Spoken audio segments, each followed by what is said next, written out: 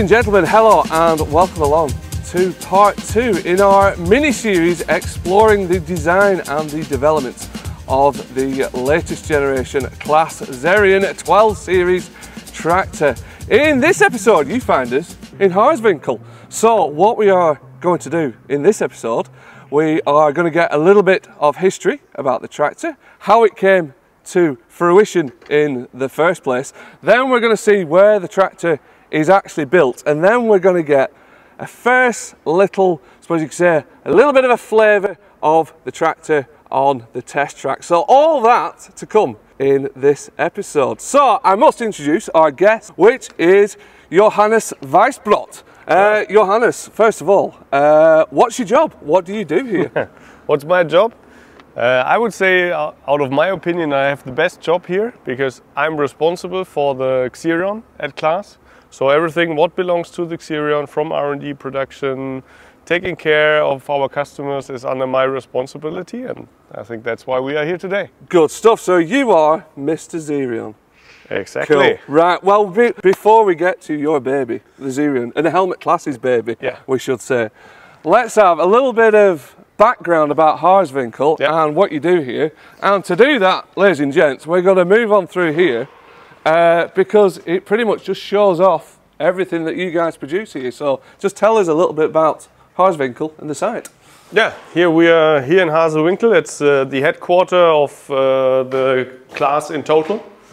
And here basically that's where everything started, and where also still our biggest factory is. So in Haarswinkel we produce all our Xerion and Xerion combines. Yeah. We produce here our world market leader, the Jaguar forage harvesters. That's it. Is it 50% global market share? Yes, it is roughly around that. So we are very proud of that. Absolutely. And then last but not least, what we also do in Haarswinkel is producing the Xerion. And also here we have all the R&D for our combines, for our forager, and for the Xerion as well. So right, so there is a lot that goes on here. Yes, it's a busy place, especially here, as I said. We have quite good market shares on combines, on forages. So we try to keep our factory busy and develop a lot of good and new stuff for our customers. Absolutely. So we've just seen a load of the new things.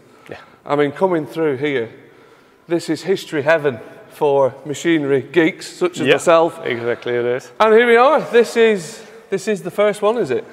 That's really the first, what we would call Xerion. This is actually the first one which came to life. It was called the Project 207. Right.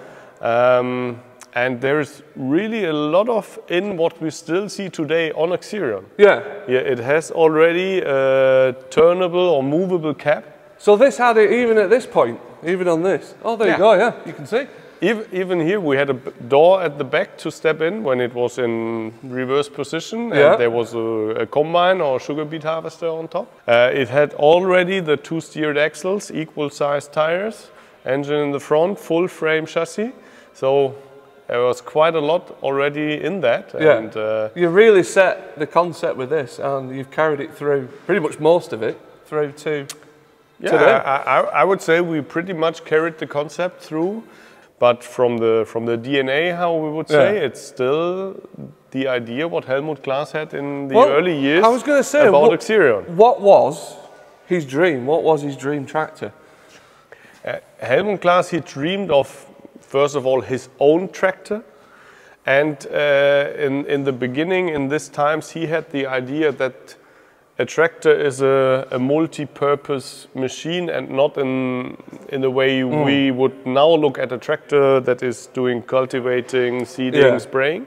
He also came from his idea a combine is used 6 weeks a year, and then you park it in the shed for the rest of the year. And he wanted to have a concept where you can utilize the base machine throughout the 12-month cycle, and then you just change your equipment. You can take it to plow, you can take it with a seeder, but you could also put a combine or sugar beet harvester or a forager on top. Have something on the front, something on the back, something on top, here, there and everywhere. Like I say, it's a systems tractor. I think Helmut Claas would be proud that his original idea of the Xerion is still available today and still living and convincing customers all around the world. Yeah, and you know, before Helmut unfortunately passed on, did he get to see the final designs for the new 12 series? Did he get to sign that off? He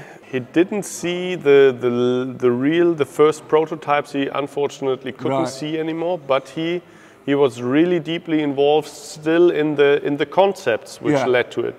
And he was still fighting here. We need to find we really need to find a solution. We need to keep this. And here at the end, he always gave us this challenge and challenge your concepts again. And I don't believe that there is no way. Push. And here we all still remember the day when we came to him and said, "Here, we think we found a solution. We think we've got it." And we got it. And he was really smiling. And here we go forward. That's what I want. And then I remember it was, I don't know, 3 years ago. It was really close before he passed away. We made a little 3D print on how it could look like. Yeah. Because he had at the end little problems with his eyes, so he couldn't really feel it. So he could feel it, and we printed it, and so to give him an idea how it would look like in reality. Yeah. So going back to this then, what year would this have been then, the project 207? It was in the late 80s, around 90s. Right. And the first Xerion we brought to market was around 1997. Right. So we celebrated last year 25 years of Xerion in our customers' hands. Yeah. Yeah.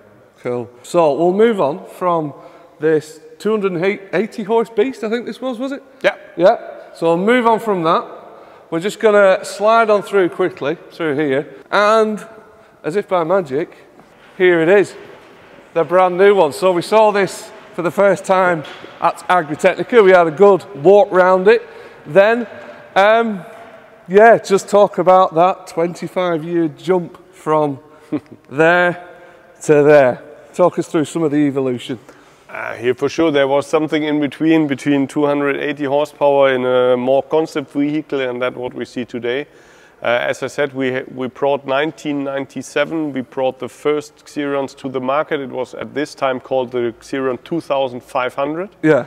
And then it continued with, I think what's also very popular in many markets was the Xerion 3300, 3800, and that was really popular. That's where we really started to increase also our production volume, where we found more and more customers. And here, what we just discussed, where really this system tractor was in. We had this 3 versions: the track with the fixed cabin in the middle, the track with a turnable cab, and then also the saddle track. And then we started, or we showed on Agritechnica 2009, the first Xerion 5000, which was at this time the first tractor on the market with more than 500 horsepower and a CVT gearbox. Yeah. And then in 2013 we added the new generation of this, also here with 4,000, 4,500, 5,000 Xerion.